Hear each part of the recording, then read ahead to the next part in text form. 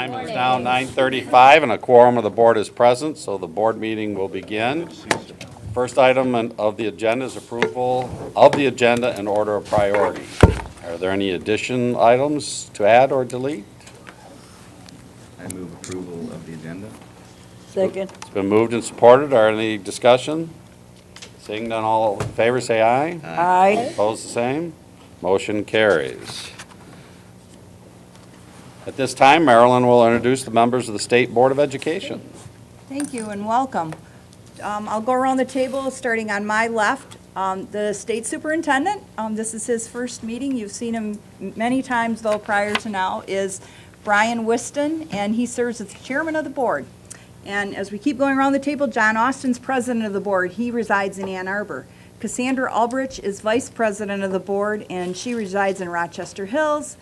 And Michelle Fecto is the board secretary. She's from Detroit. Board member Richard Zeile is from Dearborn.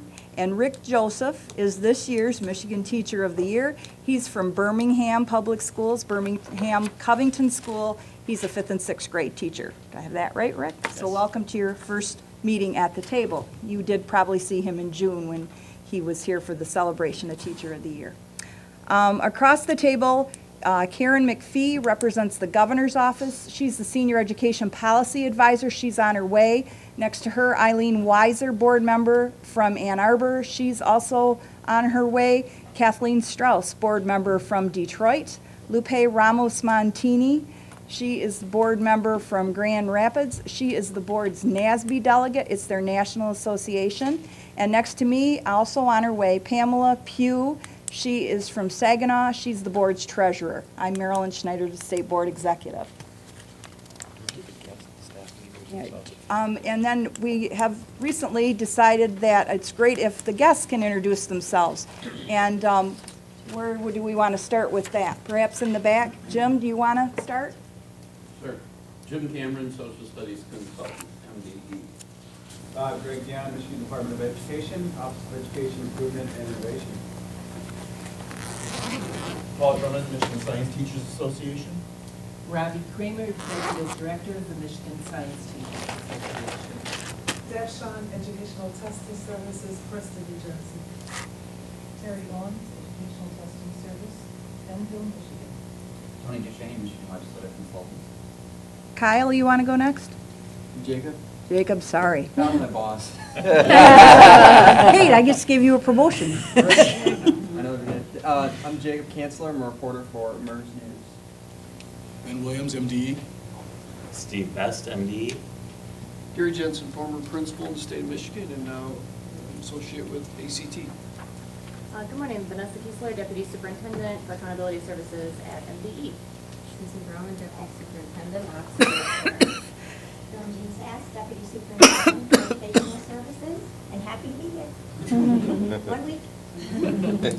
Ross Fort, Special Assistant to Deputy Superintendent Kyle Grant. Alice Ann Henry in the Superintendent's Office from MDE. I'm Marty Ackley from the Office of Public and Governmental Affairs. I'm Marla Moss from the Office of School Support Services.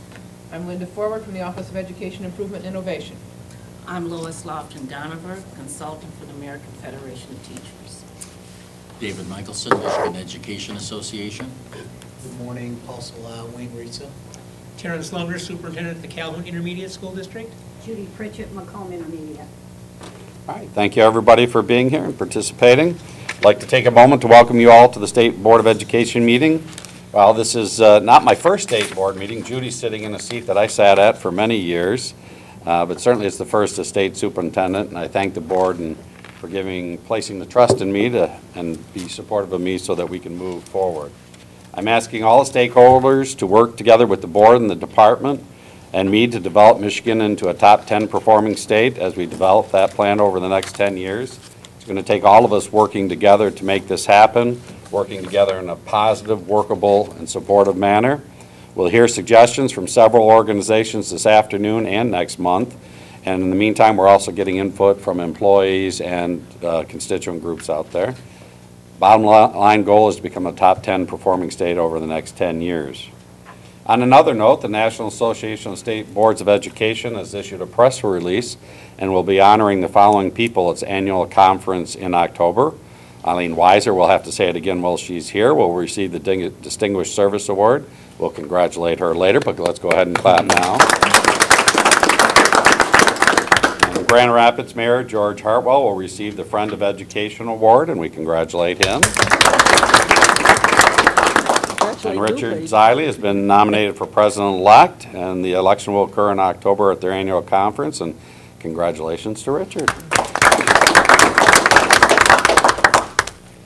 The first item on today's Committee of the Whole agenda is presentation on the Michigan Social Studies Standards and discussion of a period of public comment.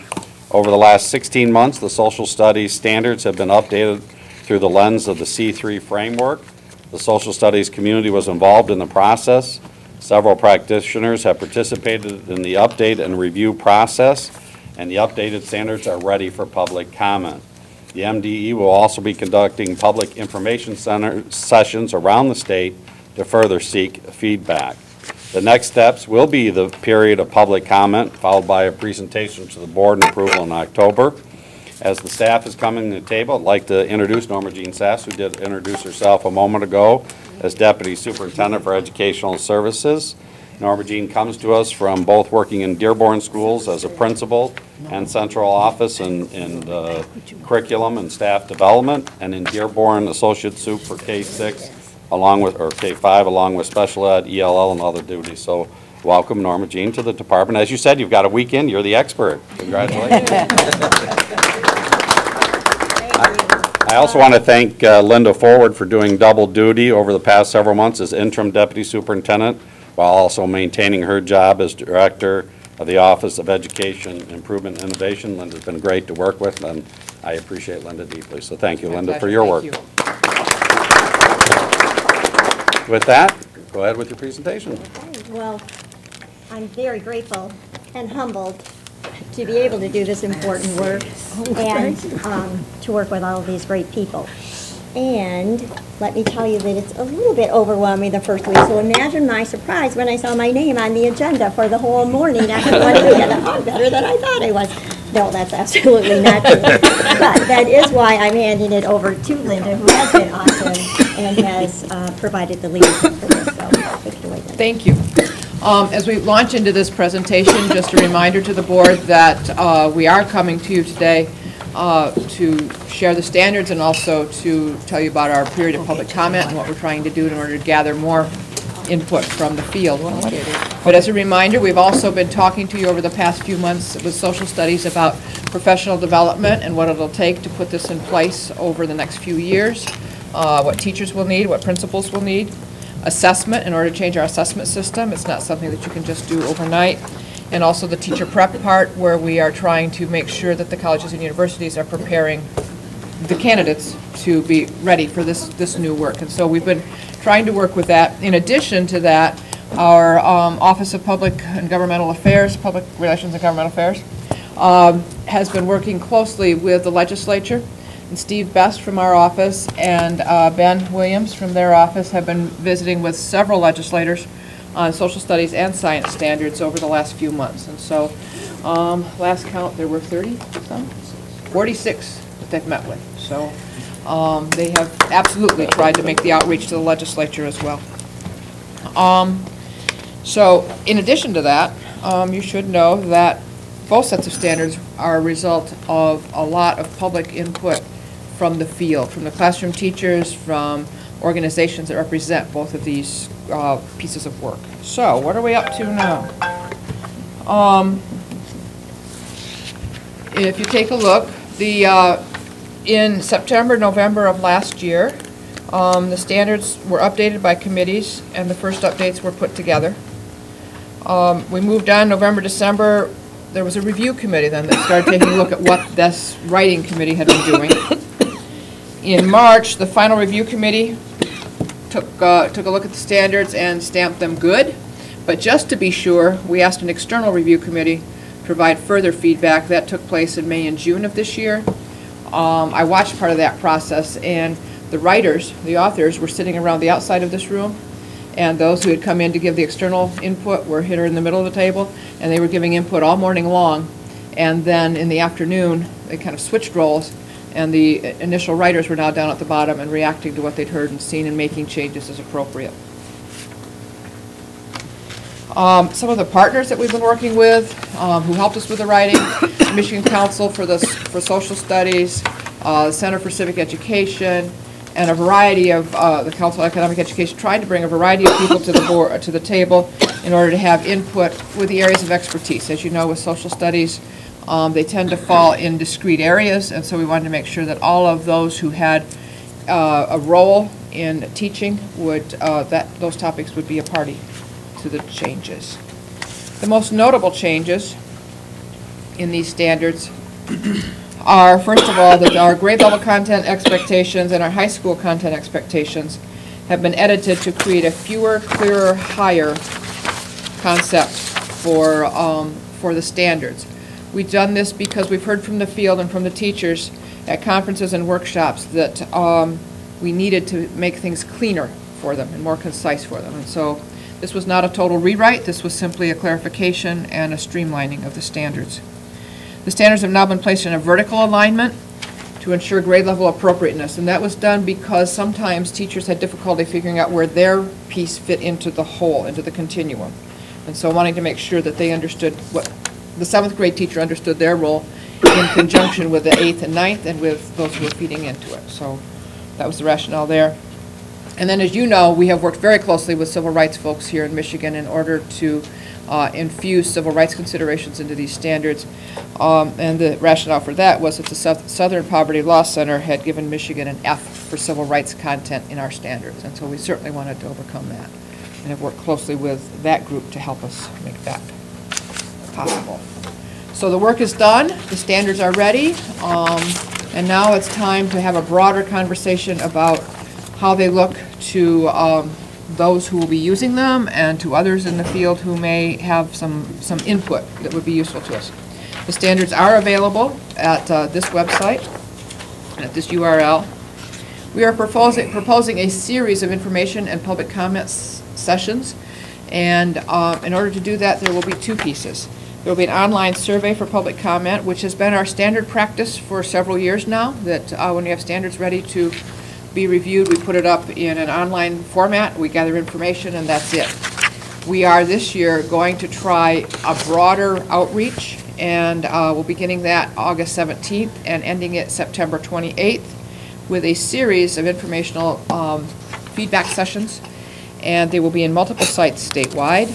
We will give introductory information on those standards, and then hold breakouts by topic, and then reconvene to summarize that breakout, that feedback, and bring that back.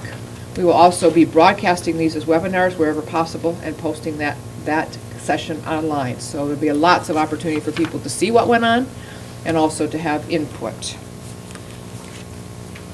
The community sessions are going to be held in Sault Ste. Marie, Marquette, Detroit, Mount Pleasant, Grand Rapids, Battle Creek, Traverse City, Flint, and Lansing. We think that we will have pretty well covered the state at that point in time, something in close driving range for everybody. I'm really excited in a non-traditional way about things like holding those meetings at the Michigan Science Center and the Gerald Ford Museum, Michigan Historical Center. I think that will just make a nice flavor to the sessions. It's not going to change what we do, but I think it also sends the message about what we're talking about. So those are the session places. In addition to that, the Accountability Services arm of the department is having a conference, a series of conferences, and we will be presenting in those in the Lansing Center, Crystal Mountain, Northern Michigan, and Ypsilanti. And so those are also sites where we will hold informational sessions and gather feedback. There will also be other conferences and events, and one of them will be the MASA meeting on September 22nd at the Grand Traverse Conference Center. So in all, I think there are about 15 places where people can provide input in addition to the online gathering of input. So that is our plan for rolling them out and gathering public information. Brian? Questions? When did we last update these? Was it 2004? I believe so. So appreciate this work very much, and I just want to note This is one of the important things that the board and the department does periodically. It's been 11 years. We improve our learning expectations for students based on evolving and improved understanding of how we deliver content to be effective and help kids master that content. And we rely, as you have seen, on educators here in Michigan and stakeholders, as well as best practice in the field. And I really appreciate people understanding these are then improved standards, fewer, clearer, higher, more rigorous, a lot better aligned, and treating better our civil rights expectations. You know, Michigan is a civil rights leader, and it was very welcome that we worked hard to put that clarity of knowledge back in the content. So I really appreciate the process, appreciate the consultation with the legislature, and the fulsome opportunity for the public to also weigh in. And I encourage people to participate and take a look at these standards and make sure they're attending these events and helping us with these expectations. So thank you very much for this process. Our pleasure. Richard? I was curious as to the response to the Southern Poverty Law Center. Of all the non-curricular organizations that could critique our social studies standards, I'm wondering, did we get an evaluation from the American Enterprise Institute as to whether capitalism is presented in a adequate manner? I'd just like to know a little bit more about, I guess, the particular attention to this non-educational organization's concerns.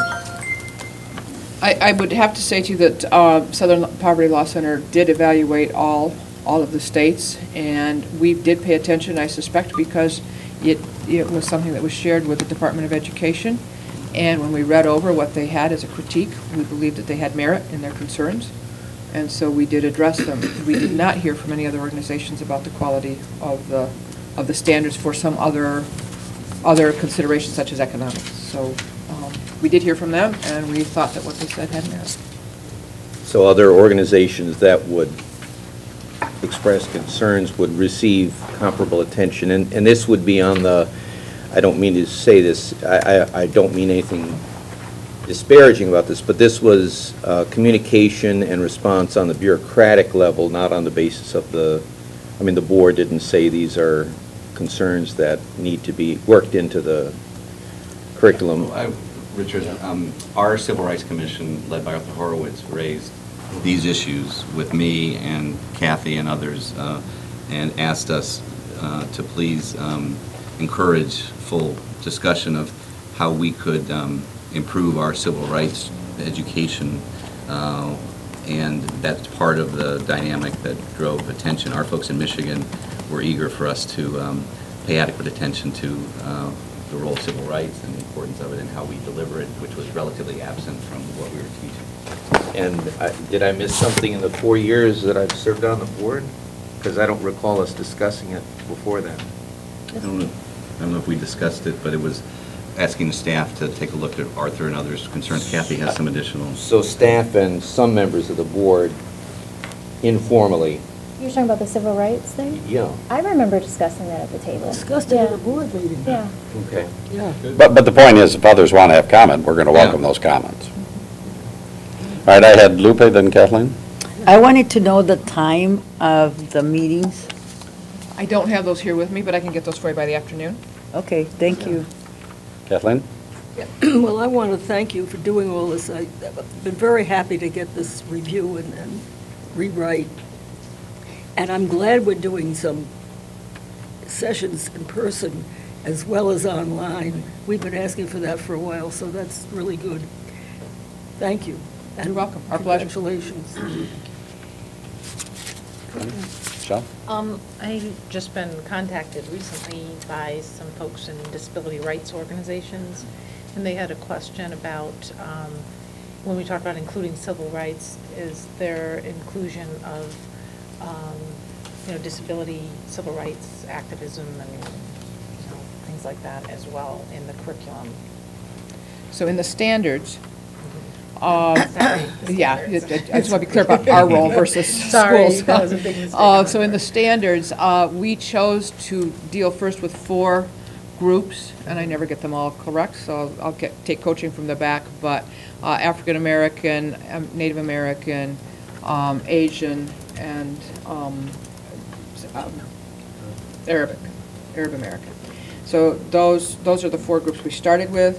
We will certainly take a look at expanding that in the future, but if we felt that if we took on the whole, it would go on. And in the standards, you will find places where we are addressing the general of things like, not calling out specifically disabilities, but we are addressing the general need for understanding the rights of multiple groups and issues that may bring to a conversation. I think and they a consideration. may have some, I haven't met with the group yet, we've been communicating, but they may have ideas. Right. I would be happy to share those with you. Yeah. Perfect. First, we'd be happy to hear that. Second, if they have some ideas beyond that, certainly if they would like to come to any of these hearings or these information sessions and provide information, that also can influence what the final product looks like. So that's great. Okay, thank you. Rick? I just, as a social studies teacher and as someone whose platform is heavily invested in this notion of equity, I certainly want to compliment you guys in your work. Also, I want to speak to this notion of fewer, clearer, and higher standards, which from an educator's perspective are always very welcome. The notion of breadth over depth. So if we as teachers can go deeper into a concept and really fully help our kids understand the complexities of issues so that they can make connections, and then you sort of transfer that knowledge throughout the course of their academic experience, that's certainly welcome. The Southern Poverty Law Center also has a lot of educational outreach. They have a magazine called Teaching Tolerance. There's also a website called Teaching Tolerance, which provides curriculum or curricular suggestions for teachers. So they're very much not only active politically, but they're active in a curricular sense. And so it would seem like if they're advising of the need to be more sensitive to civil rights issues, that they do have some sense of understanding of the issue too. So thank you. Thank you. All right, before we move on to the next topic, I'd like to step back a minute. Eileen Weiser has joined us, and we congratulated her earlier for receiving this Distinguished Service Award from the National Association of State Boards of Education. But since you're here, we want to say it again. Congratulations. Thank you very much. As a point of personal privilege, my family reunion misses me today, and I'm sorry that I was late. Oh, very good. The next item on the Committee of the Whole is presentation on the Michigan Science Standards and period of public comment. In May 2014, Michigan Department of Education started a series of presentations on the proposed Michigan Science Standards, including considerations for implementation from the classroom to state-level policy. Per the request of the State Board of Education, the standards have been discussed with stakeholders and state-level policymakers. The standards are ready to be revisited for public comment. MDE staff will be conducting public information sessions around the state for further feedback. Next steps would be the period of public comment, followed by presentation of the board for approval in October. Linda and Norma Jean, please. This one will look like there'll be a lot of similarity, okay, to the previous one. So just as a reminder, these are some of the things that we had discussed here at the board table earlier to lead us towards achieving the vision that we need to have good PD, that we need to have aligned assessment, teacher preparation, model programs and resources, and some of those have already been prepared. Research for high leverage practices, we want to get into that kind of work as well. So we've talked about these things over the last several months and beyond. So we're ready now. The adoption and development timeline, you will recall, and this applies to both topics, that just adopting the standards does not get us into full implementation. It will take time to do that. And so, for instance, in this case, there were some precursors to all of this. The framework for K-12 science education was developed, and that laid down what we ought to be doing for good science education across the country, in Michigan most particularly. We then became a lead state in the development of these science standards. In 2012, we held a wide educator review for this work, and we had a period of public comment. So we have been through public comment before for the science standards. However, since we have been revisiting and we have taken our time through several issues to get to this point, we are going to build in public comment again, and we'll show you that in just a minute. We have done several efforts and analyses of the work of the development, and we also are working now on state board presentations that you have joined us in, and thank you for your good attention to all the pieces that we did work on. We have had some stakeholder meetings, several of them, in fact, that Steve has led, and I already alluded to the legislative meetings that are going on. We will now go into external review and public comment. And under public comment, this now becomes really clear to you.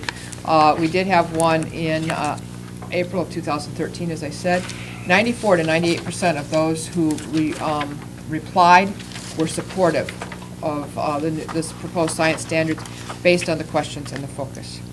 The standards are now available at this URL, and the proposed information sessions will follow exactly the same model as the others, and on the same dates and in the same places for most of it. So there'll be a period of public comment, as well as sessions August 17th through September 28th. The information sessions will be to inform as well as to gather feedback. So where there are questions about, well, why didn't you do this or why did you do that, we'll be able to have informational pieces to that.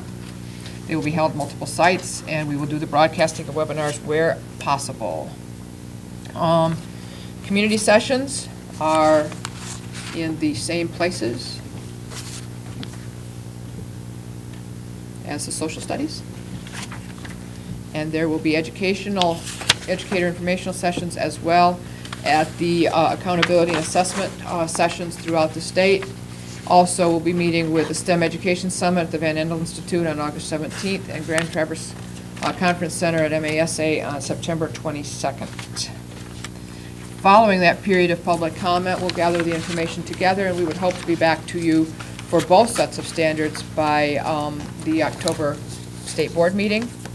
And I would be remiss in not acknowledging several people who have worked very hard on both of these standards. Steve Best has certainly led the charge with the science piece, along with a plethora of people from both from the state and across the state in organizations. And then Jim Cameron has left us, and Greg Dion, who is the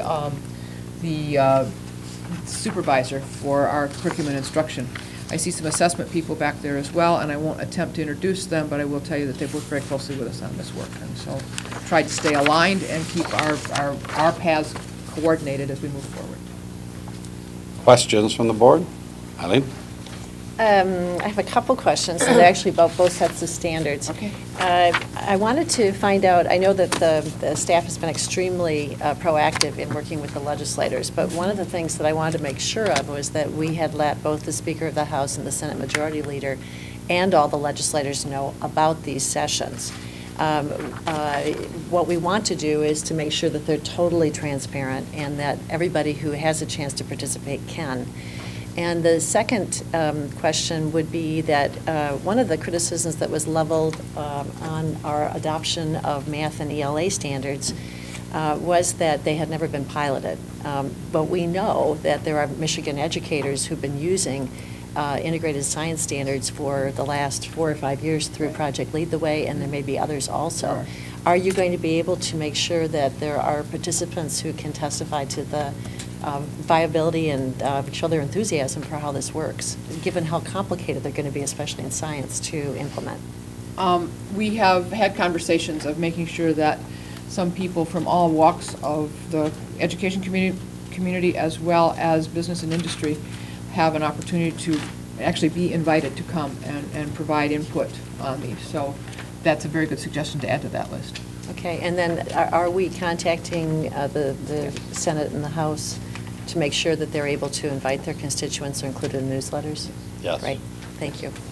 Thanks.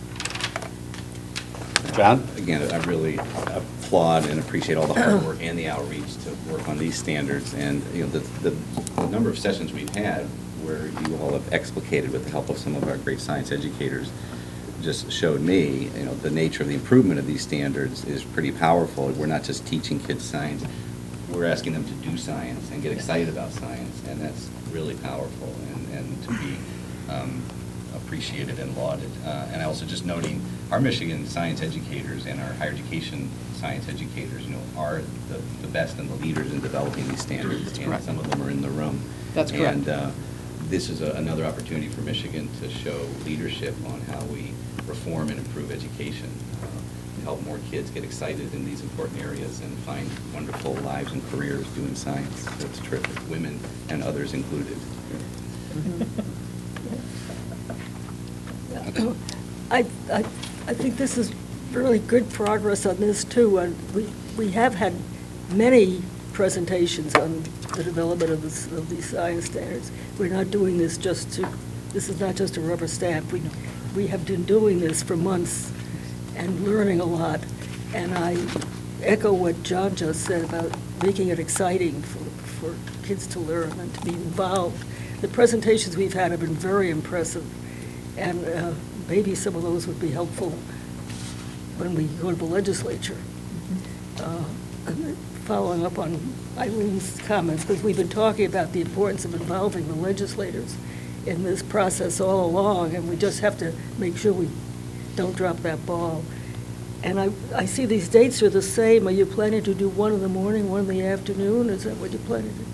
Some of them would set up that way. Some of them will be done with an overview and then breakout sessions at the same time. So if you want to do social studies, you go this way. You want to do science, you do this way. And then, if you want to do both, you can switch. So there'll be two sessions of each. You can make the change. Oh, okay.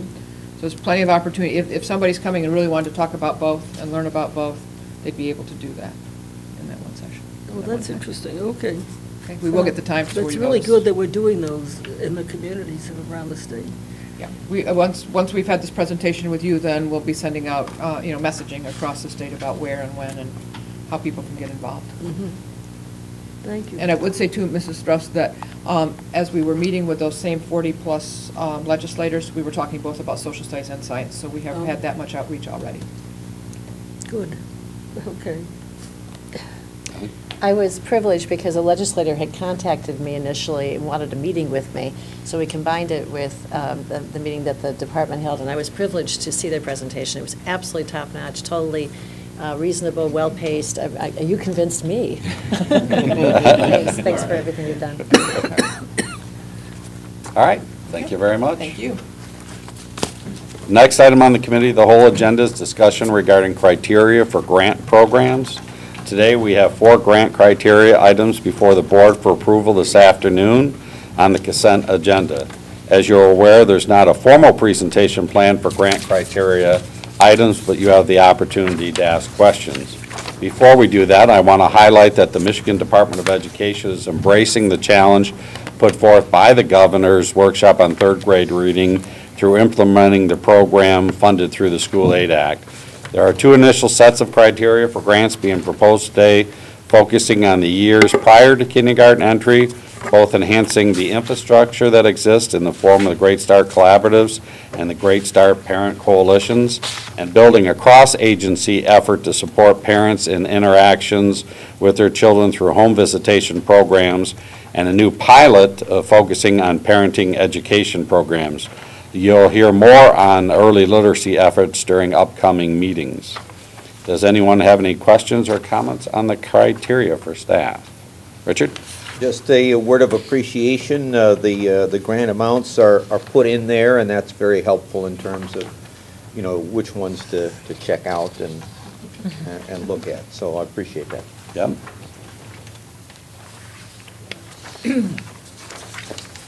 All right, seeing none other, we'll have to take a second for John and I to talk about what we're going to move from this afternoon's agenda to fill the time here. We're not ready for lunch. And yeah. That went very quickly here. You're showing an amazing efficiency in these meetings already. That's appreciated. So I imagine we can just move over public participation and the discussion items and try to do the rest of our agenda as our regular meeting and come back to those after lunch, because the public is not here yet and our presenters are not here yet. Right. So I'd be happy to, if you want to start us into the regular meeting, item 7, Roman numeral 7, we can go on from there and get as much done as we can. So that's Does that make sense? Yep. starting with the approval of minutes. And Yep. my report, your report. Yep. And All right, so we'll go ahead And and, the legislative report's going to get moved up into prime time. oh, let's not push that. Let's not go too far here. All right. That should be interesting, given what's going on in the legislature. I'm looking forward to that report.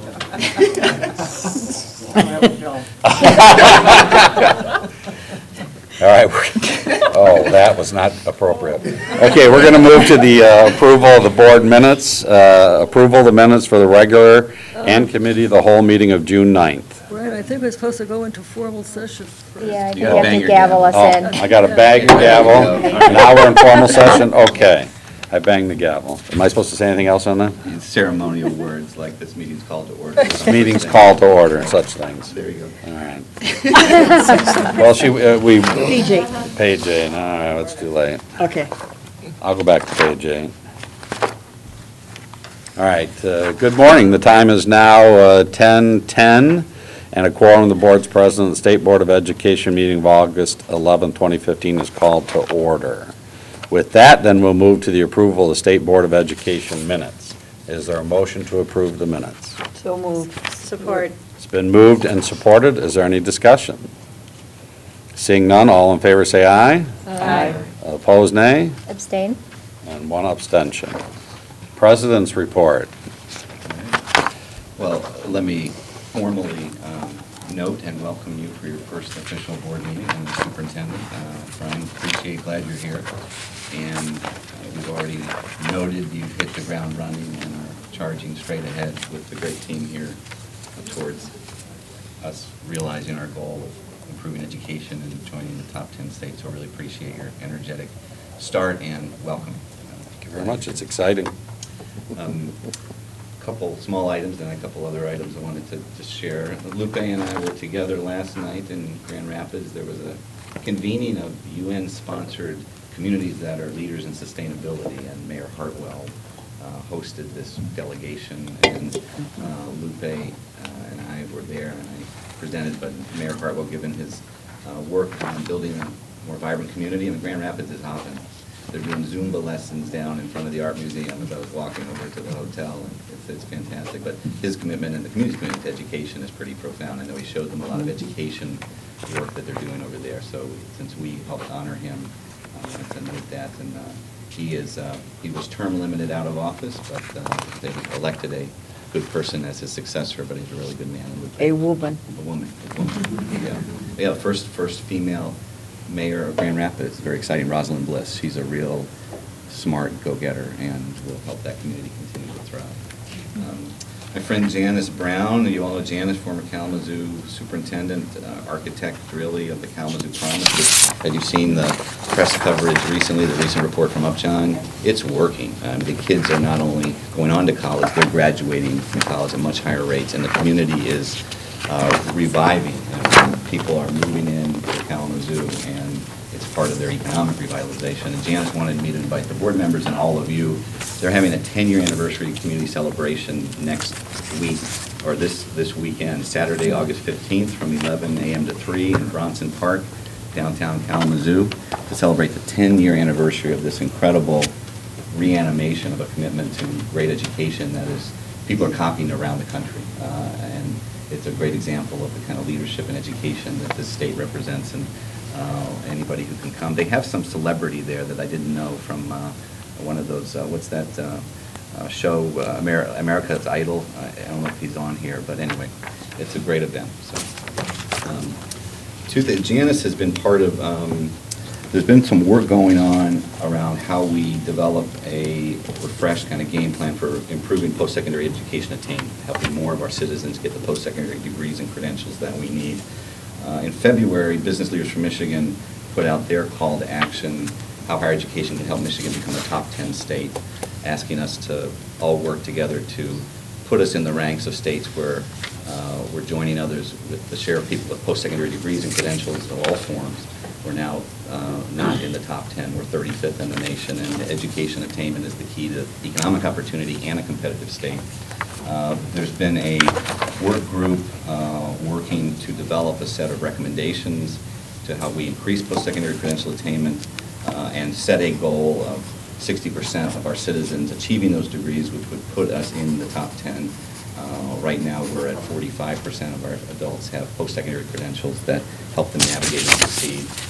It's been the community colleges, the universities, the private colleges, the governor's office with Karen now, formerly Craig Ruff and Jim Spagnola. The department has been represented. Mike asked Patty Cantu to be part of this process. I've been facilitating at Superintendent's Association, the Michigan College Access Network, Business Leaders from Michigan, the workforce development agencies, and others with stake in post-secondary credential attainment. We're going to, in a couple months, I think, make our report public and make recommendations for how we set a goal and hit a goal of post-secondary credential attainment. Really 10 years after we did this, or 11, in the Cherry Commission. What are our major strategies? And it includes a lot of things that touch K-12. How do we enhance early college credit taking and participation? How do we better connect and support the guidance counseling and preparation of our young people? I want to, will be briefing the department staff and want to brief you all, my colleagues, share this recommendations and analysis with you, and probably bring it forth publicly in a couple months when we begin to talk about it publicly as important agendas for Michigan to move forward on. So that's an exciting effort. And part of it, Karen led a delegation that from this group that went to a state policy academy that NGA and the Lumina Foundation had with 6 other states that are committed to set a higher bar for post-secondary attainment, and we learned about a lot of the strategies for particularly closing achievement gaps among minorities and low-income folks who have furthest to travel to earn a credential and complete degrees, and how do we seriously move these numbers. So that's will be part of our recommendations. So stay tuned for more on that, and I'll be sharing more with you all. But it's a big piece, a priority for Michigan is to help more of our citizens get the education that allows them to succeed, participate, and help create the economy of the future in Michigan. And we really want to all work together on that agenda as part of hitting this goal of top 10 performing in higher ed attainment and top 10 performing in K-12 attainment. We're going to hear from a lot of good folks this month and next month. You see the lineup today. Brian and we have reached out to try to give us your 5 or 6 major ideas for how we improve education achievement in Michigan. And so we can reinforce in our work and our policy agenda the agendas for improvement, and we can work with others here in the legislature, across the state, stakeholders to focus on what's important. And we're going to see a number of presentations, including we made some recommendations on how we reorganize school finance and school organization last year. We've had several studies come out recently from the Upjohn Institute with their roadmap for improving school finance, from public sector consultants, from the Education Trust report recently about how we join the ranks of better performing states. They all are saying very similar things, and I just want to draw attention to that. We need to spend our money differently with differential funding to support kids who are at risk, and full service and cost of education needs to be a factor in how we spend our money. We need to make strategic investments that really lift achievement from early childhood to better supporting teacher and teacher quality and professional development and evaluation. And we need to do something to do better with this landscape of schools opening, closing, students moving, choice, charters, the dynamic of how we soften that financial blow of the choice making that's going on so that it doesn't destabilize education everywhere, and help our local districts be able to raise some more resources to put in education. And so there's some alignment with the kind of recommendations, looking at the best performing states. And I really want to call attention, we're going to hear from folks from Upjohn. Theirs is the most rigorous analysis of what other states are doing. I mean, much more rigorous than ours. And their recommendations are kind of common sense, things that everybody could support in terms of how we spend money differently to get better outcomes. So we'll be hearing from some of that. But the adequacy study that was called for and put into legislation, we talked about it a bit, and it was very clear that the legislation itself framed a good adequacy study, and so that has now been let, and I think that study will be looked to provide another set of information about how we fund schools that I believe will be done in the spring. And my own sense is if it's done well, it will reinforce many of the existing analyses of how we need to revamp our school finance system to get better outcomes. But I imagine that that will be the time, once the adequacy study is done, that we can all, governor, legislature, us, be looking at what are the major directions for that kind of change that we need to make. We have an outdated financing model, and it's not helping us achieve. And we do need to keep attention to that and try to encourage attention to kind of the common sense solutions that are beginning to congeal in some of these analysis of how we revamp school finance. So I think that's my sense of the dynamic as we move ahead. A lot of good, right ideas about school finance overhaul. The adequacy study will be another important contribution, and hopefully we can next year go to work on some changes that are important to make. So that's my report, Mr. Superintendent. All right, report of the superintendent. So certainly I've been spending a lot of my time visiting with departmental staff and different education groups in the office and around the state, learning from them what they like about what's happening in education and learning from them their suggestions on how to become a top 10 improving state. I have moved to the area, so I like that short drive to work every day now. That's much better. I am working with John on the evaluation. I think my team has said they will get it to John in the next week so we can continue setting that goal process, and so I'll know what you're going to hold me accountable for, and I'm looking forward to that because I do believe in accountability and evaluation not only for myself but all superintendents, principals, administrators, and teachers. I do think setting goals and holding people accountable will be part of our conversation of moving the state forward. So I certainly need to model that and be willing to put myself in that same position. Certainly spending a lot of time in conversations on the top 10 issue, meeting with different educational groups. Staff is invited to come meet with me here at MDE, any staff member that wants to, and a lot are taking advantage of that. We're also asking staff when they go out and have meetings with local district educators that we're asking them to ask them the question of what we need to do so that we can get a very well-rounded and we get a loud voice suggesting to us what we need to do. Certainly some of the short-term initiatives that I'm working on is evaluations for teachers. You know, the legislature has been looking at a package of bills, both in the House and the Senate. We're working with them to try to get a package passed, and we're coming up with a plan that if something doesn't pass, that we'll present to the board that we would move forward on, because it is an important topic to move forward with. So we'll keep you posted both what the legislature is doing and what we're looking at doing.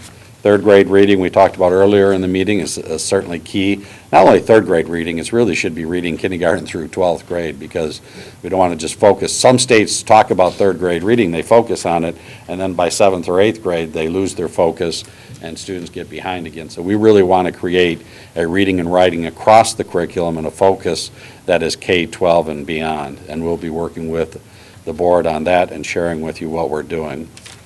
Certainly, testing and assessment is important. The department and its staff did a great job with MSTEP moving forward last year in a very short time period and had an assessment that went off really without too much hitch. We did listen to people who made some comments about how we can do it a little bit differently or better, and we'll be sharing that with the board in the near future about some steps we're taking to do that.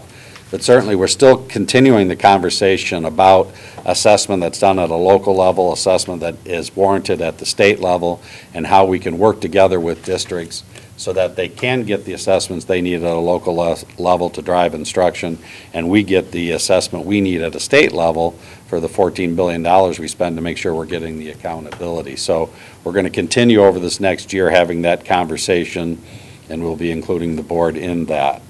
Certainly customer service is also a focus. You know, the department does a great job meeting the needs of districts. We just want to change our focus a little bit to make sure that everything we do with districts is filtered through the lens of good customer service, and that we're there to help. And even if we go to a local district through processes and have to let them know they've done something wrong, we certainly will do that, but we certainly will also provide some suggestions to them on how they can do things in the right way so that they can meet the needs that they're looking for. Long-term goals obviously will be the top 10. where the process will be that we'll listen to those input between now and the September meeting. We then will work with Marty and the rest of the deputy soups and come up with a proposed report for the board. We'd like to have it done and actionable by the end of this end of the calendar year, so that we're moving forward with actions that we can take and legislation that we need passed so that we can move forward on it. Some exciting stuff on that is there really seems to be a willingness in the education community, whether it's at Alliance or working with different groups, that they really want to hear what these recommendations are, and they want to join with the board on those setting, those 3 to 5 or whatever number recommendations, and use them as a unified goal front. And so I think we really have an opportunity, a moment in time where there seems to be all the education groups coming together waiting to hear what the board is going to do on this, and then working with the board to make those goals come true. So I think it's an exciting opportunity.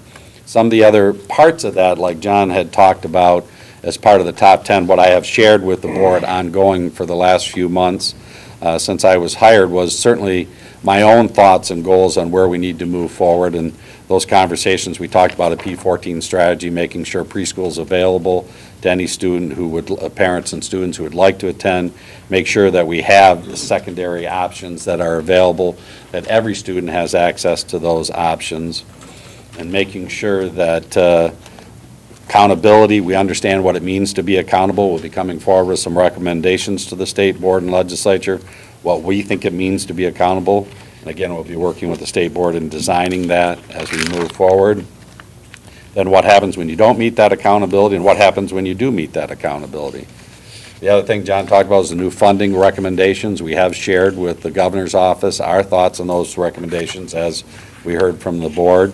We'll continue to work on that. We'll continue to have conversations that we hope will help drive the discussion of where a new funding model would go. The focus needs to be on improving student achievement, as we talked about, developing model classrooms, developing best practices across the board, and having a place where districts can go to and see what is working, what is best practices, and have examples from other districts that have implemented these strategies and where it's working, so that they can contact those districts or the MDE. So we'll be working with you on that. And certainly we want to celebrate the good work that is happening in our classrooms across the state. We want to have conversations about teacher prep and focus on professional development. So we certainly want to honor the great need we have out there for outstanding teachers, and also celebrate those great teachers. And so graduation rate also has to continue to be a focus for us. So those are things the board and I have been talking about, and we'll be developing as goals as we move forward when we hear from the top 10 suggestions that we're going to be hearing over the next few months and have been hearing. Any questions or comments on anything I've shared? Richard? I should know this, but what is the criteria for a practice being described as best practice? Well, our team will work on, that's an interesting question that we've had as a discussion with our own team, making sure, one, that it's a proven model that has worked, so it's best practices. But also, let's say an example, our data shows that District X has really raised third grade reading. So they've got the test results to back up what they've done. So we'd put that as an example. Another district maybe has improved graduation rates from 82 to 92%.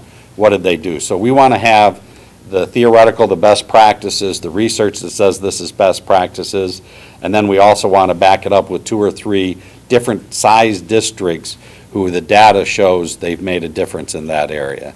So I'll turn it over to any of my team if they want to back up that about what's best practices.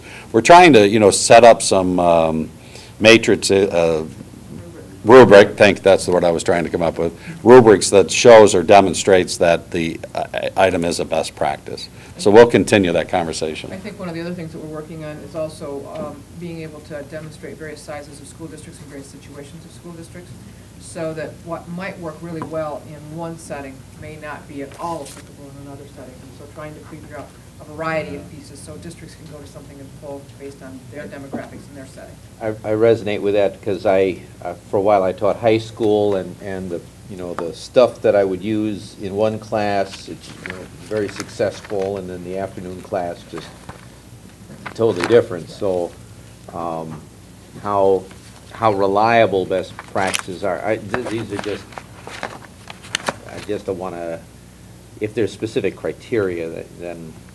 I think that's very valid. You sound like you were in our meeting. Okay, all right. John? I need to make a friendly amendment to my report. Your Yep. report's very friendly. I forgot to mention that we had planned a welcoming reception right out here for Brian after the meeting today, which we had scheduled for 4:30. We may have to move that up a little bit, but I think with our afternoon presenters, after we're done this afternoon, we will have a reception for Brian to welcome him, and anyone within the sound of Michigan Government Television or here in the building, please come on down and informally welcome Brian. So thank you. All right, I don't see any other questions. Rick, I don't know, are you ready for your report already? Excuse me, just a... Oh, yep, I'm sorry, Kathleen. Question. It's under your report, and it's not what you talked about, but it's about the modifications you previously approved Lenawee Intermediate School District plan for the delivery of special education services. And there was one thing I just wanted to ask a question of. Yep. Why. They removed all reference to Lenawee Intermediate School District General Education Inclusive Preschool Program. That was the modification, and I wondered why that was the case. Linda, do you know? We can call somebody. We'll get back to Kathleen in a few minutes. Thank you. There was also, they also removed the reference to specific steps in the state complaint process, and it says more accurate information is available on the Office of Special Education website. But is this easily available to parents? If I could take a look at that, we'll bring it to me. Oh, here it is. Item G on the agenda there, Tom. Thank you, Kathleen. We'll get answers to that. Okay, thank you. So report of Michigan Teacher of the Year. Are you ready to go, or do you ready. need? All right. Just wrote it.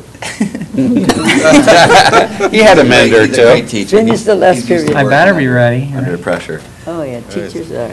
I've been very busy in the last couple of weeks, essentially taking the opportunity to network with a lot of folks and meet a lot of people. As you can see from my website, and I want to thank Gary Aboud and Melody Arabu, my predecessors, whom many of you know, because they've been extraordinarily supportive and very, very helpful in, reminding me of the importance of having a strong digital presence. And so this is very much the beginning of my web presence. It's very similar to what Gary and Melody have come up with, essentially focusing on the three components of my platform, which are equity, literacy, and job-embedded professional learning. If you look at those pictures, it keeps saying equity over and over again because I haven't figured out how to add literacy and job-embedded professional learning. But I did add those beautiful photographs up there of all of you from the June board meeting, which that's certainly one of my favorite images, along with my kids right there in front of my school. But that one right there is something that I really will always treasure. But the idea, of course, is that people will get to know who I am, and then I'll be blogging on a regular basis, as many of you know. I've already written one blog post in regard to a dear colleague of mine who passed away from breast cancer, and that's, of course, the origin of the now legendary handlebar mustache, which is gone. But that was used to raise money for the Race for the Cure, which happened just this past weekend in Novi. And then, of course, I've already had the opportunity to speak at the Oakland County Effective Practices Conference at Lake Orion High School. I introduced the keynote speaker there. I spoke to a class of graduate students through Madonna University regarding equity and issues related to equity. And as many of you know at this table, equity is near and dear to all of your hearts. And to me, equity is kind of the essence of public education in general. I mean, public education is about access, and it's about opportunities for all students. So my challenge will be to narrow that topic down, of course. But there are also, through this webpage, there is also the opportunity for me to have a presence on social media. So basically, there's a link to the Michigan Teacher of the Year Facebook page, which will basically give me the chance to document what I do as the Michigan Teacher of the Year on a daily basis or a near daily basis. In addition, I also have the opportunity to, of course, be present on Instagram, which is very popular with kids these days, my own 2 boys included, and then LinkedIn and some other social media platforms as well. But this is the Facebook page, and as you can see from today's post, you know, of course, I'm excited to be here, and I want to welcome Brian to his first meeting. I've also had the opportunity to meet with a number of people who are very interested in what's happening statewide regarding equity, literacy, and job-embedded professional learning. I met with Linda Senior, who works with the ACLU, and she's been active in what's happening in Highland Park with it's very relevant, obviously, to third grade reading readiness, but the notion that reading is a civil right, and sort of how to address the question of low literacy levels in Highland Park, Michigan. I've met with Lauren Childs, who's right back there. Lauren is a consultant with Oakland Schools, and she heads up the Job Embedded Professional Learning Network.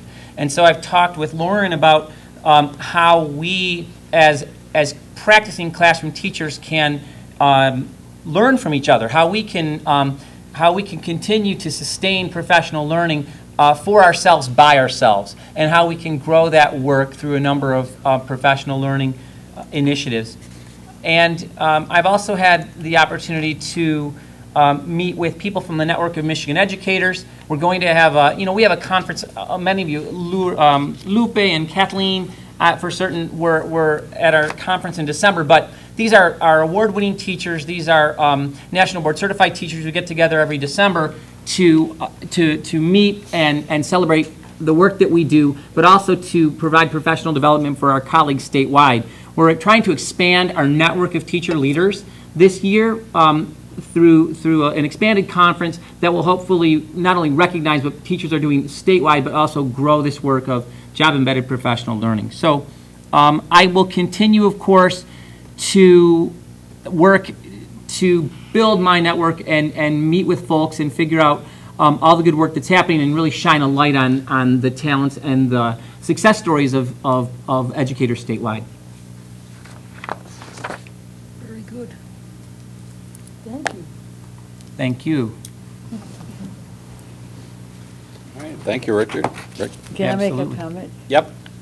In your report, you talked about successes, celebrate successes, teachers' successes, school success, and you're talking about the same thing. So we're all going to be celebrating success and looking at the half-full glass as we proceed in the year, because there's a lot of good things happening in schools. Agreed. And unfortunately, that doesn't get as much coverage, but we're going to celebrate. Well, we have to help it get celebrated more, yes. Yeah, we used to do that. We used to do that more regularly, and I think it's time to do it again. It's very important, and I've missed it, and I've been trying to get it back for a long time, so now's the time, I hope. Can I ask a question with that? Yep. So you just informally bring up Well, schools, or is there something more formal action? We had this Blue Ribbon School program, which was really good. And we went to the schools, and it got a lot of publicity in the local area.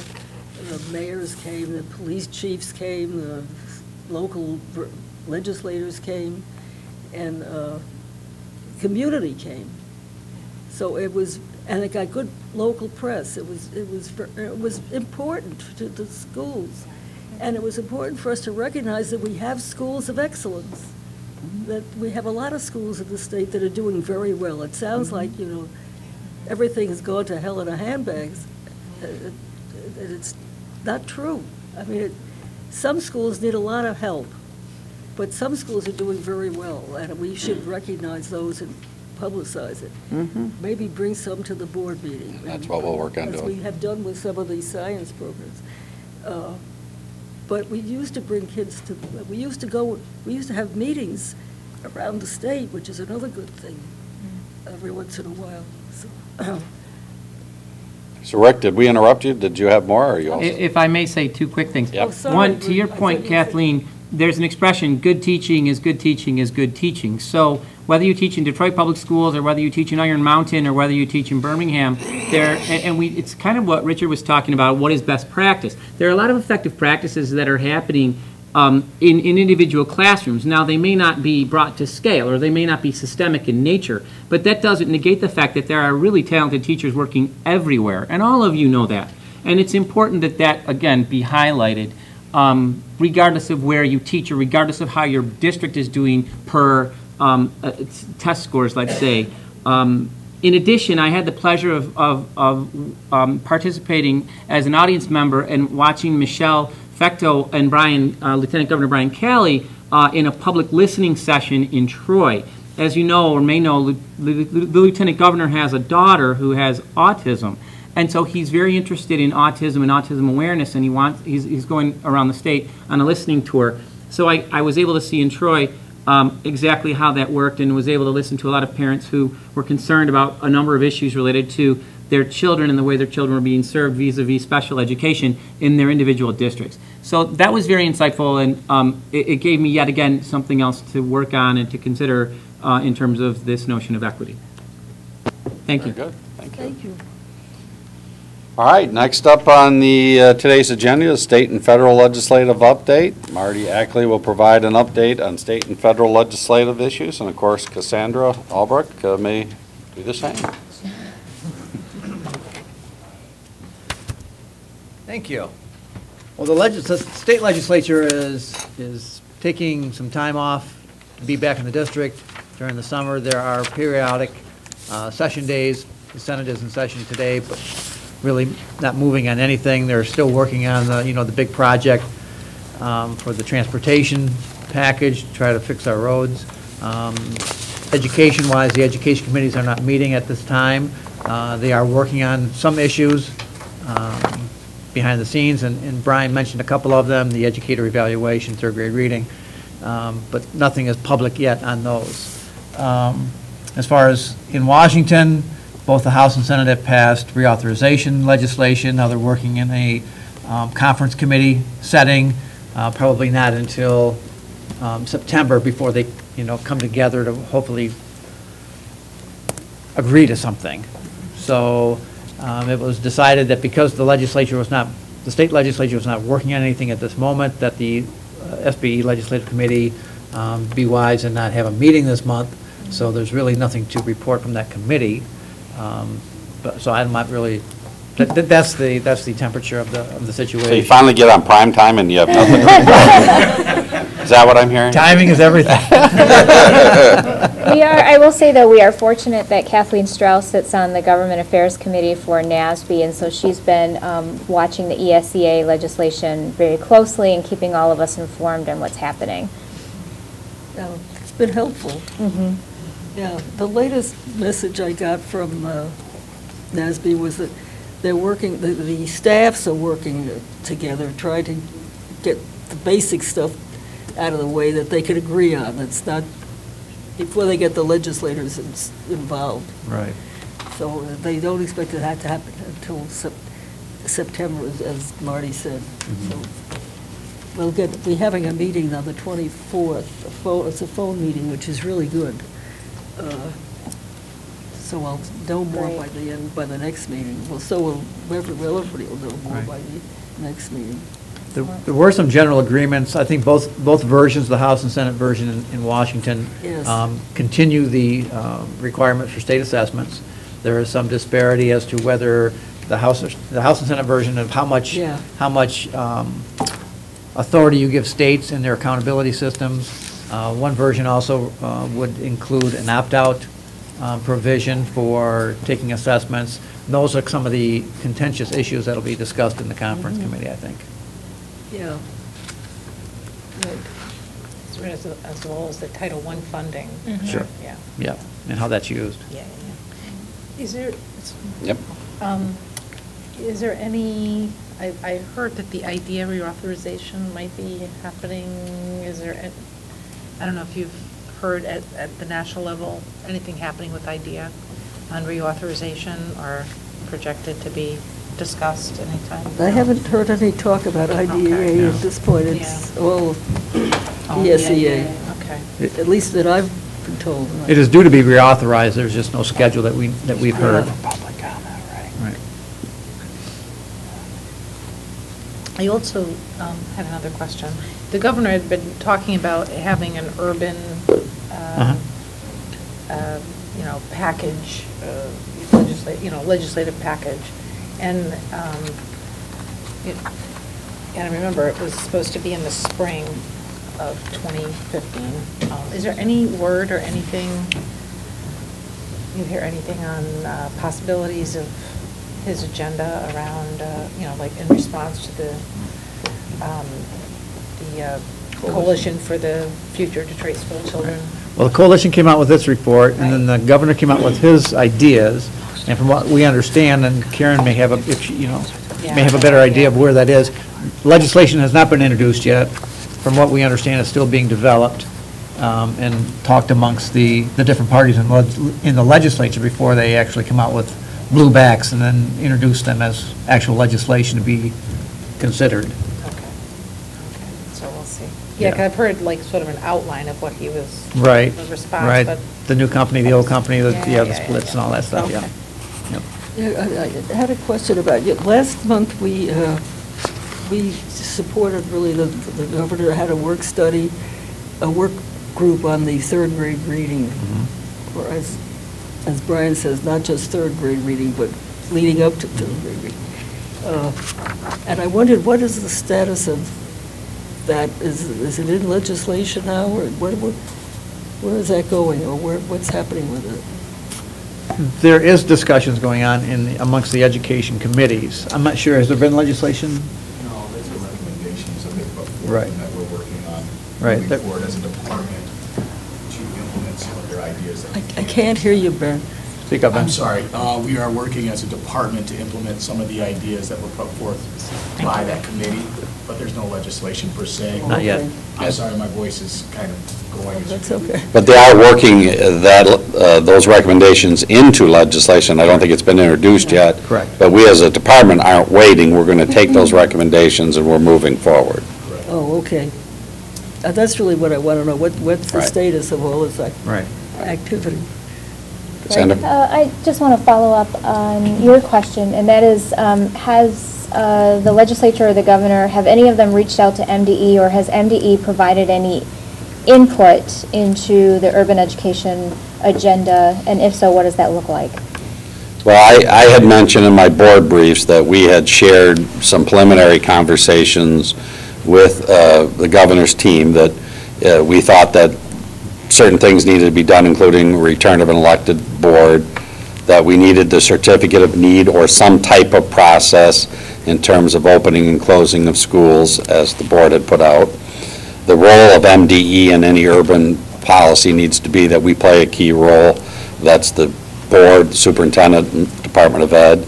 In Detroit specific, that we needed to pay off the debt, that if we, no matter how controversial that is, the bottom line is if we don't pay it off, we're going to pay a lot more later. We can pay a little now, or we can pay a lot later. And so even though it's a difficult conversation, we need to find a way to pay off the Detroit debt.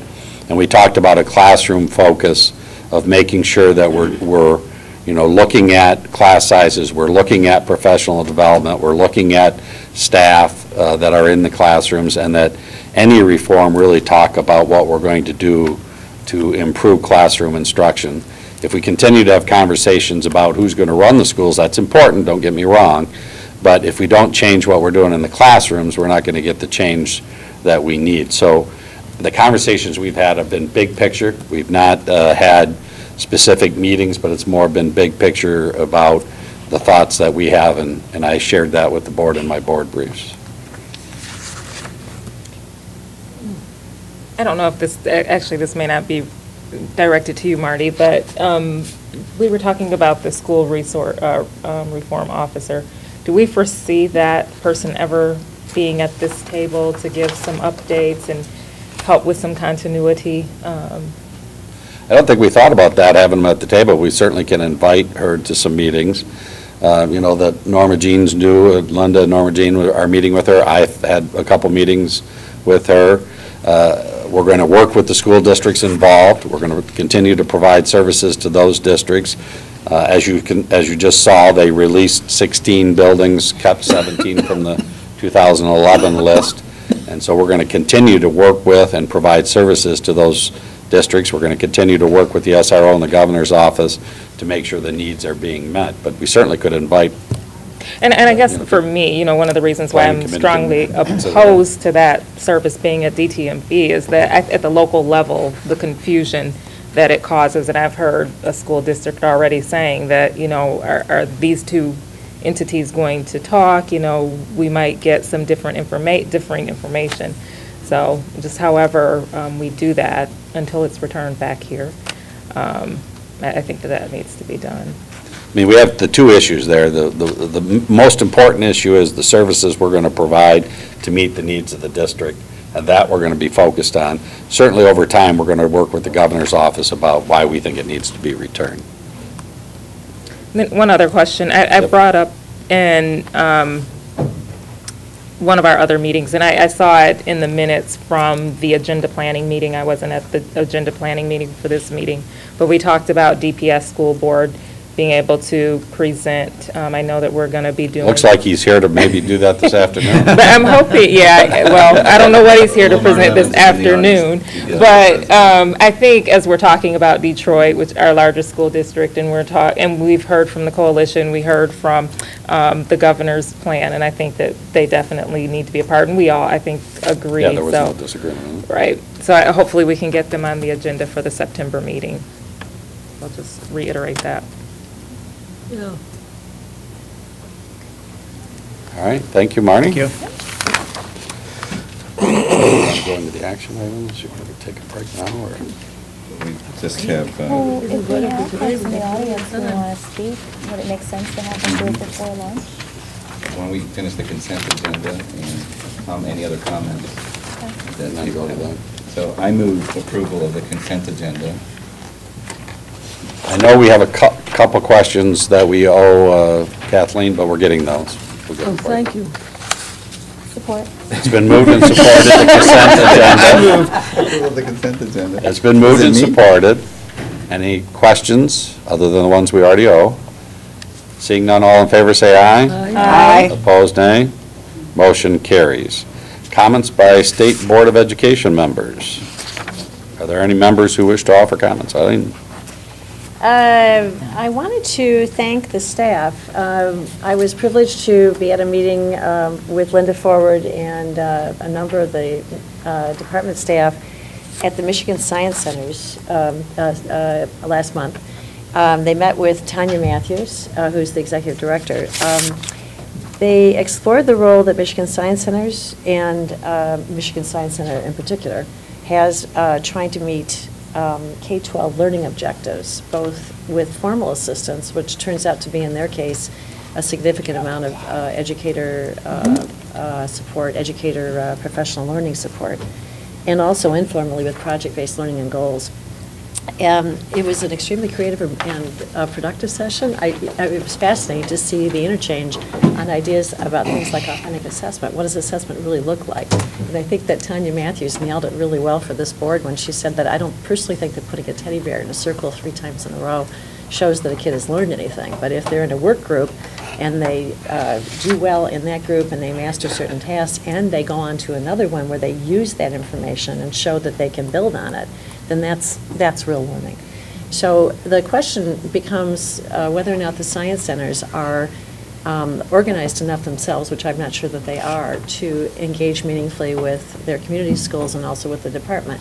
But I know that that's being explored, and I was very heartened by it because they're huge assets and they're scattered around the state, and we're not using them as well as we could, I think.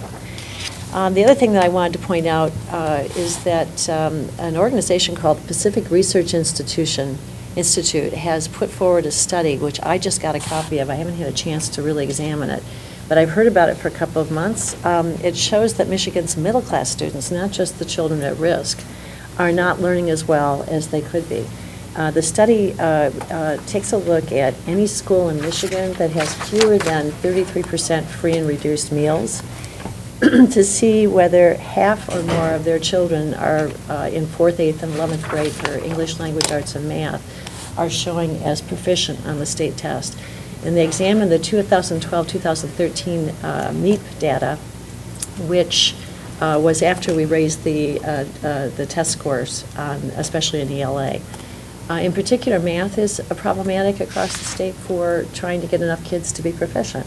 So as we look at, and it pinpoints, it puts a spotlight on something that I wasn't really aware of. I hadn't understood where the data could support us being able to figure out how to help schools better.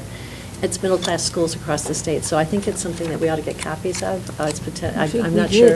You did, you received one? I wasn't sure. I thought, I emailed Richard, and I don't know if he'd gotten one, so. But I think we should be taking a look at it, and next month possibly discussing it. I'm not sure who can go into that with us. But what we're trying to do is to assemble a picture of what's not working so we can find out how to make it work. And that data is really important in our quest. Thanks. Perhaps we could identify some schools that are beating the odds and failing to educate well-backgrounded students. Well, I'm not sure this study will help, except by the exclusion of those schools, because it's only looking at schools where kids aren't making 50% proficient or more. So it would be the other ones who aren't on the list that would be of interest to us in that.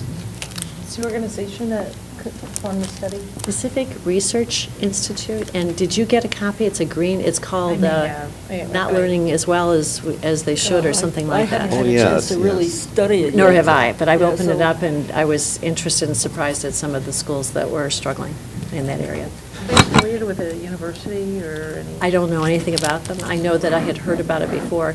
The biggest issue is that it's just plain data from our MEAP, and it's only looking at schools that are below a third kids free and reduced meals to try and see if it's a poverty situation or what it is. And when you take those schools, some of which, as I was looking through the book, have as few as 2 to 5 or 10 or 20% free and reduced meals children, in grades 4, 8, and 11 for ELA and math, are 50% or more of their kids making, are they proficient in those subjects? And the answer is no.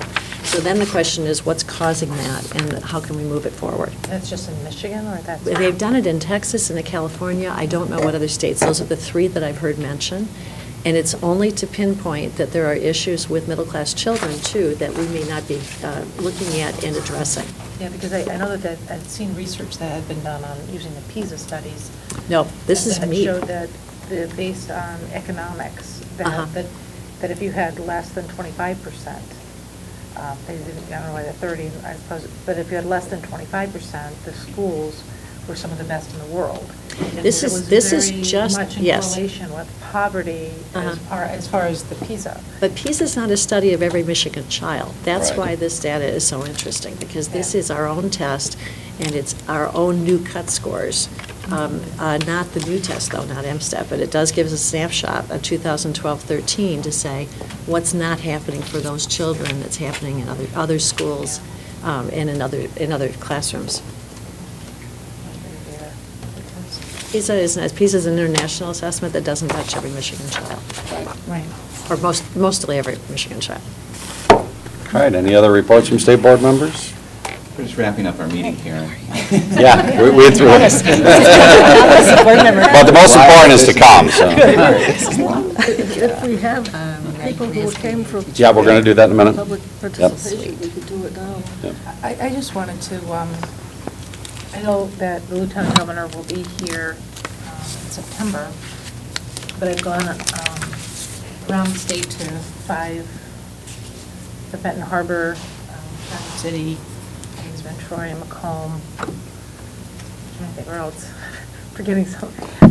We'll be in Detroit on September 10th, and we will be in Redford, trying to accommodate Livonia School District in that area, the Redford Library on the 26th, 6 to 8 p.m., to listen to parents, students, community members around their experiences with special education, and it's been really a great privilege to be able to do this in a bipartisan way on an issue that we're both really passionate about. And so I encourage you, if you can attend the meeting on the 26th or on the 10th, to do so. It's been very enlightening for me in a lot of ways. So and I'm hopeful because of this bipartisan effort and the goodwill and sincerity of the Lieutenant Governor on this issue and his passion that maybe something can come of this. So, but there's quite a lot. And then there's also a survey that he is asking folks to fill out. It's on his website. It's also different SEED. If you go to Google SEED, SEAD, which is the nonprofit that's helping arrange all these meetings. So anyway, I just wanted to share that, and I'm sure he will expound on what we've learned at the next meeting. So. I say thanks, Michelle, for taking such leadership on behalf of all of us for working and engaging in such a constructive way on this important topic. Thank you. And I want to expand on that, especially that we're doing it in a bipartisan manner. I think that's critical that we do as many things as we can bipartisan. Now, Michelle, I didn't hear any cities in my side of the state being... Ann Arbor. I mean... Okay, that's not real. That's not real. Consider. Those are the ones I've gone to. Yeah, there's actually been other meetings around the state. I don't know exactly where, but there has been meetings around the state. And he has, I believe, been to Grand Rapids already. Yes, he had said it on that in memo, April. you said it. Said it. Yeah, so he's been, I don't know why, I mean, when I learned about it, that's when I started to participate, which was in June. So I'm not sure how they publicized or who, they publicized, but when I was invited to attend and I followed up, and that's when I came, and that's when I was to the 5 places that I've gone to. Those are the ones I was made aware of. Thank you, Michelle. You're welcome. I'll just announce that I went to the New Members Institute last month, and I did find out that I have a whole year to use the excuse that I'm new. So it was great. And then also from January until June, I participated in the Career Readiness Work Group, and so there should be a report that comes out in September that looks at a definition of from a national or federal level of what career readiness means. And so we heard from a bunch of experts. I was able to take Michigan information as well, meeting with MEDC as well as Patty Cantu and others.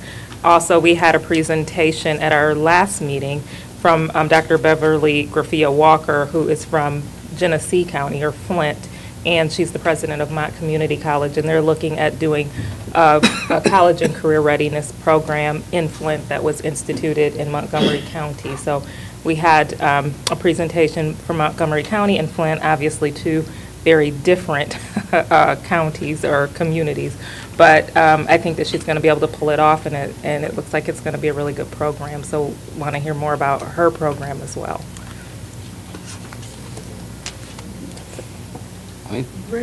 I just wanted I couldn't let the maize and blue flowers go without a comment.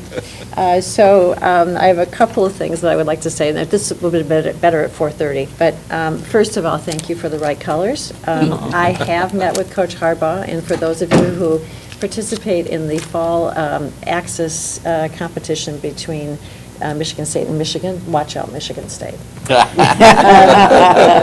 The second, yes, right. The second, okay, the second point that I need to make is that I may actually miss getting this award. I have the Weiser Center at the University of Michigan is doing democracy boot camps with the nonprofits in Slovakia that are working in the Middle East to try and start NGOs and to improve the rule of law.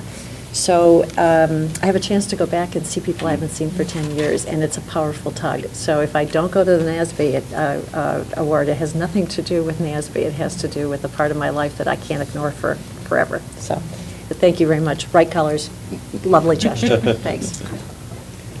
All right, so tentative agenda for next meeting, as it was mentioned, if you have any items for the next meeting, let John or I or anybody else on the planning team know, and we will be finalizing that agenda in the next few weeks. Future meeting dates, we see our Tuesday, September 8th at 9:30, regular meeting, Tuesday, October 13th, 9:30, regular meeting, Tuesday, November 10th, 9:30, regular meeting, and Tuesday, December 8th, 9:30, regular meeting. We're not going to adjournment. We're going to go back and see if there's anyone here that would like to do public participation at this time. It's scheduled for 12:30 to 1, but we are here, and we have about 25 minutes if there's anybody that would like to share with us.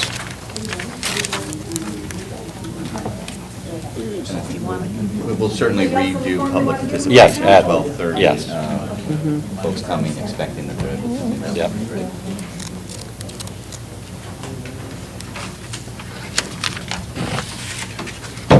Okay, our first speaker is going to be Robbie Kramer, and our second speaker will be Lamar Lemons, and Robbie is seated there at the table, and I will remind both of you that during public participation, you'll have 5 minutes to say whatever you'd like to say to the board, and they do not engage in conversation during that time, but may get back to you at a later date. So I'll have a timer set up here in just a second, so you can kind of gauge your comments and how much time you have left. And then you can begin whenever you're ready. Good morning. I'm Robbie Kramer. I'm the Executive Director for the Michigan Science Teachers Association. I'm delighted to be here today. I was very interested in hearing what was happening earlier this morning. And what I would like to do is to read you a letter of support for the Michigan Science Standards that comes to you from the Michigan Science Teachers Association. The Michigan Teachers Association endorses the Department of Michigan Education Department of Michigan's move toward new science standards as defined by the performance expectations developed from the K-12 framework for science education. We are looking forward to working with the Michigan Department of Education to develop guidance around the implementation of these standards. In keeping with the Michigan Science Teachers Association's mission statement to stimulate, support, and provide leadership for the improvement of science education throughout the state of Michigan, we have taken a key role in the writing and the review process for this initiative.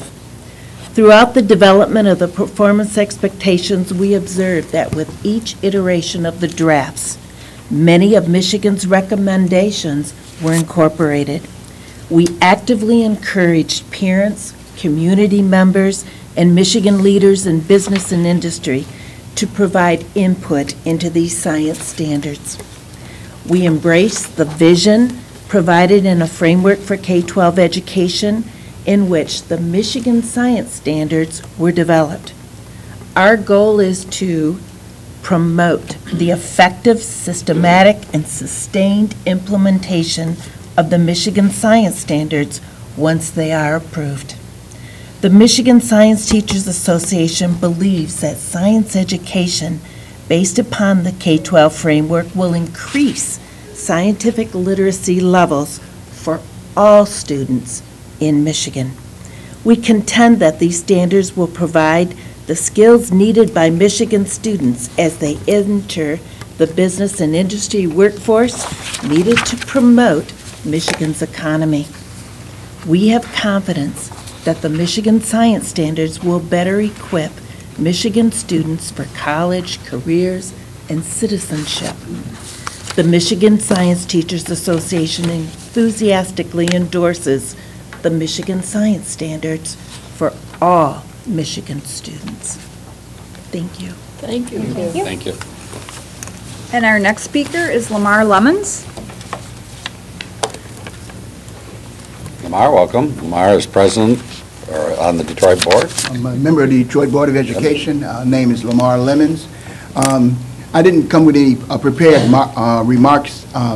I was coming actually to request to make a presentation, the board's presentation, as to our alternative to the coalitions, and to clear up any misconceptions that the elected board or myself is supporting the coalition recommendation as a total. That's number one.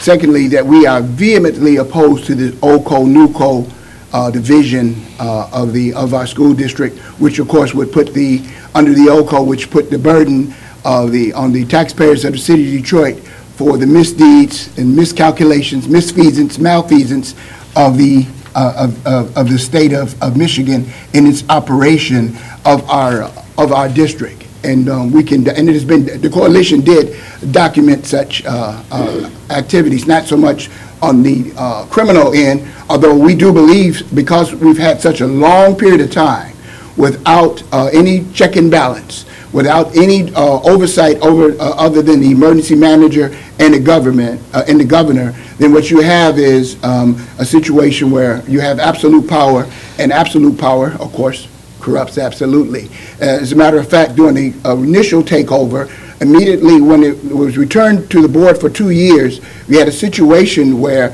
the board went after some of the bad players, bad actors, and they were incarcerated, 8 individuals.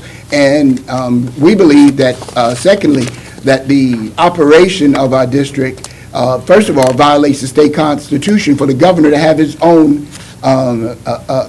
school district. And so we have in the city of Detroit, and the the preponderance of African Americans in the state of Michigan are under a separate and unequal school system, where they are either under the EAA, emergency manager systems, or a charter systems, and that is a de facto disenfranchisement of the African Americans. In fact, certain communities only have the charter option, and if it's, quote, a charter option and it's only, it's not really an option now, is it? Secondly, if the charter boards are not elected, so they're being disenfranchised, and you have a situation of taxation without representation. I think that's enough to even start a revolution over.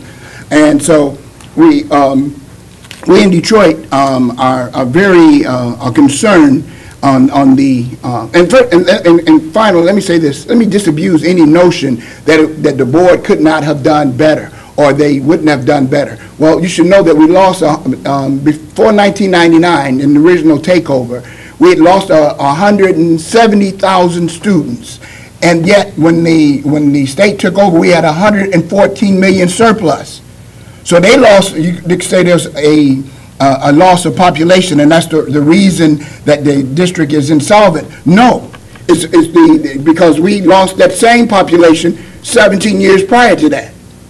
So when the elected board was over the district, we were able to have a balanced budget, and in fact we had a surplus of 114 million. And so that's because you'll hear and I've heard from legislators that it would have been worse at the elected board. Well, we've already proven that not to be the case, and so we feel like we've been targeted. We were punished initially for our successes, not our failures. We had 114 million surplus, $1.5 billion. We had some of the most unique schools that were routinely listed in U.S. News and World Reports when they took it over. They took it over because the people wanted to control the contracts for our district, period. And now they've left the district a shadow of itself, we had 90% of the market share, and we even created some of our own competition because we were the first district to create charters. We had 7 charter schools. So we are in the process, and I'm going to conclude with this, we're in the process of a Title VI complaint. I've sent copies to board members to be disseminated.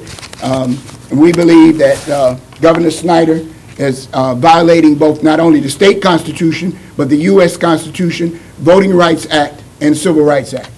Thank you. All right. Any other public comments? Seeing none, we will, do we adjourn or recess?